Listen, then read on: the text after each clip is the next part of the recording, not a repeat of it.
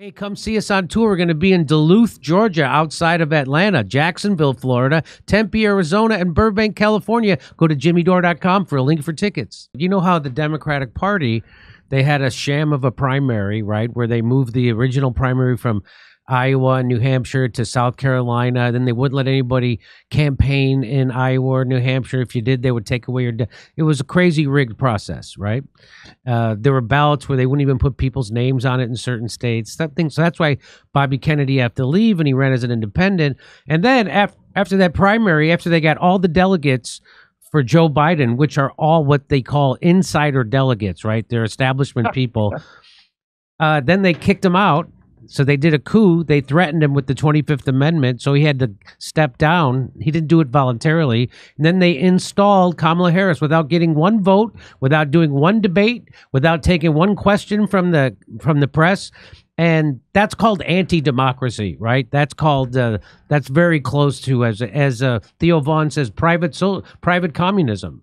Because that's the military-industrial complex and the money donor class installing her. And then the media, which they also control, props her up through propaganda to get her elected. So here they are. Here is Governor Gavin Newsom, and they're going to be sitting around giggling about that they didn't have a real primary and that this is really undemocratic. Let's watch. How are you feeling about the switch? I mean, the switch.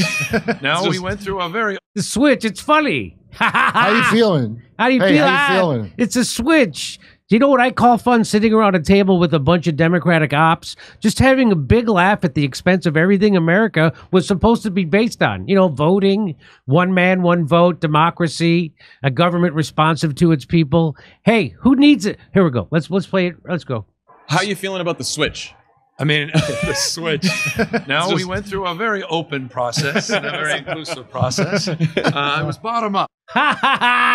We had an open process. You suckers. Hey, Jimmy. Yeah. Do you like how at the end of the day it's still going to be a table full of white guys that look like that, laughing about it? Yeah. How it works. It don't matter what your progressive bullshit. Yeah. At the end of the day, it's going to be these dudes that look like the mean frat from Animal House are going to be sitting here giggling about how you don't have no choice about nothing. Kurt, who needs a democratic process when you have a gaggle of a diverse panel of white guys practicing moral yoga with the ethics of the nation? Because that's what they're doing. Here we see Governor Gavin Newsom going into the spider pose. Let's watch that. Here we go. How are you feeling about the switch? The switch. I mean, the switch. Now we went through a very open process and a very inclusive process. It was bottom up. I don't know. It wasn't any of that. There wasn't an open. It was a closed process by insiders, by party bosses, insiders, and donors, and billionaire donors. It wasn't bottom up. It was top down.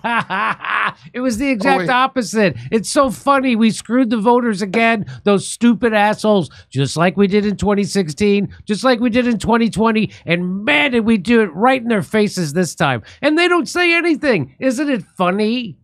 I think bottom up, Jimmy, he means, hey, Democrats, get your face down and your ass up. Yeah, it's yeah.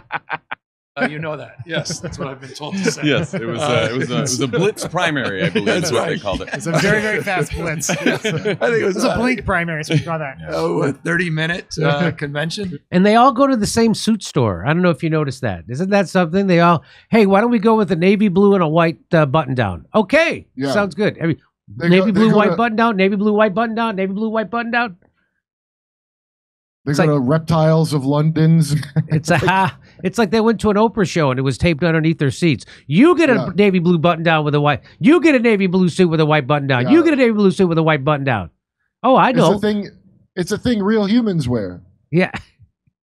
Yeah, you know, between a tweet and another tweet. It's amazing how it happened. Yeah, it's been amazing. But what is amazing? It's amazing how it happened. It's amazing how it just didn't have any democracy to it whatsoever. It's all a joke to these guys. This is the Pod Save America guys. So that's who, the most trusted. Yes. The last of the most trusted name in white guys. You know how white guys aren't that cool and shouldn't be talking and whatever? These guys are okay, though. They're the good ones. So they started that podcast as a reflex to Donald Trump becoming president, and they pretended to be the resistance. You see that they're the establishment, right? You see that that's exactly what these guys are, and they don't give a F about you. They don't get an F about democracy. These people who are putting democracy on the ballot took it off the ballot, and then they're doing this in front of a camera. It'd be one thing if they were doing this in text to each other or at a party. They're doing this on camera in front of microphones. This is how little they think of the people who vote for them. That's how little they think of the people who watch. I don't blame them. You ever see the people who actually listen to that show, the Pod Save America show? Yeah. They did a live show in New York, and Russell Dobular from New Dissonance went with the camera to interview him. There are brain dead they sound like Reagan Republicans. They sound like people who would gladly vote for George Bush. There's no class analysis whatsoever. They don't give a shit. They are the suburban white people.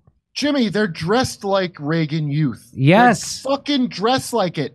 All they've done is take the Reagan Republican thing and all the stuff that was in the closet with those guys, they just do it openly. Yes. That's the only difference. It's exact Reagan Republicans, but all their weird, dark perversions are like they have a pride flag for. They're just having a big laugh about the fact that the political process was flushed down the toilet like cocaine at the White House. That's what this is. Oh, I could have snorted that. I can't imagine they're happy about that cocaine. But as long as they're laughing about it, it kind of normalizes it. Nobody should be outraged, right? That kind of makes it okay. Because they're not upset about it, so you shouldn't be either. Yeah, and they look like they know where the money is based on those haircuts and jackets and shirts. Yeah. So if they're not upset about it, you shouldn't be upset about it, because you know why? Because you don't actually think for yourself. It's all about how they make you feel.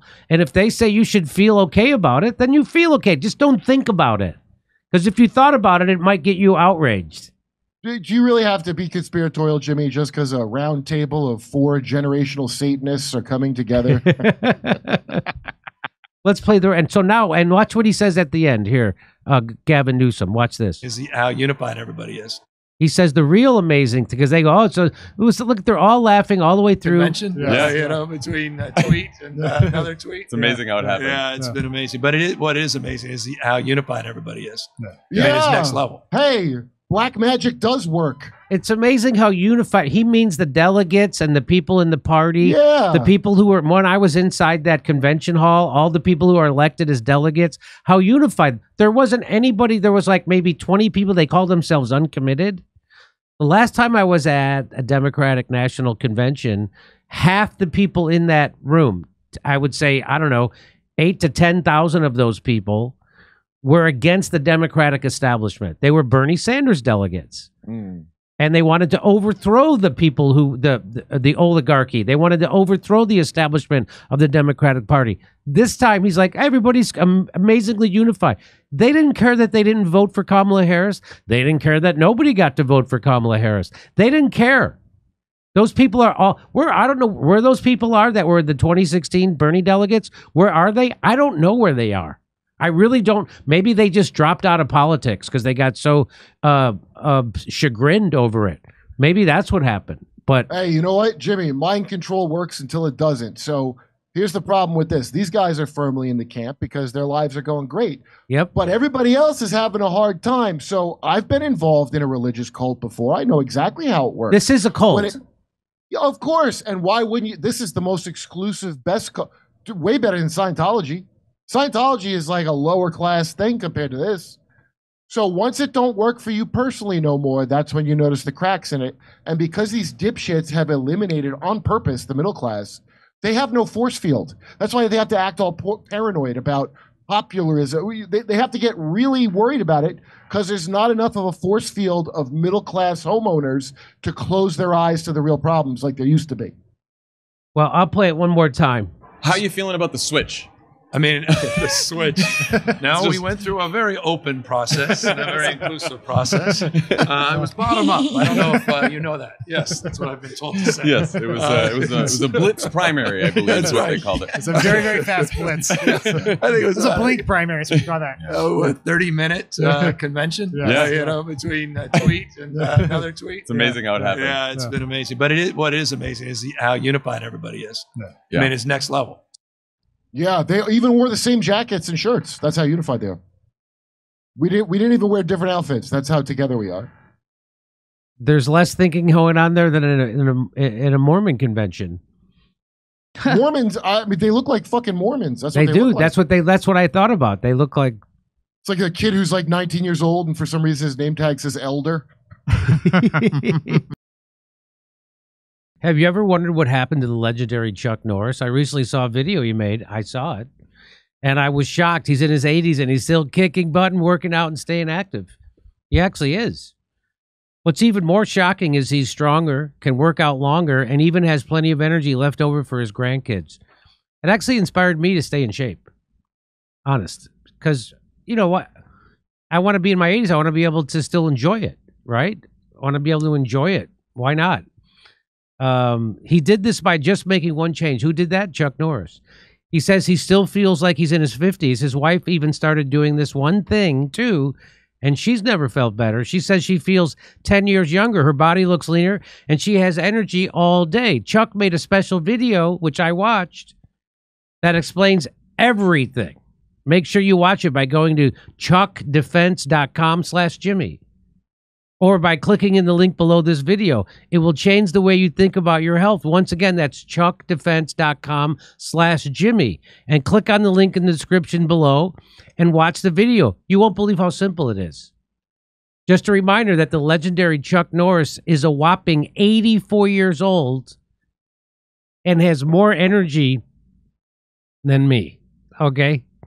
He discovered he could create dramatic changes to his health simply focusing on 3 things that sabotage your body as we age. Watch this method and his method by clicking on the link in the description box below. That's chuckdefense.com/Jimmy. Hey, come see us on tour. We're going to be in Duluth, Georgia, outside of Atlanta, Jacksonville, Florida, Tempe, Arizona, and Burbank, California. Go to jimmydore.com for a link for tickets.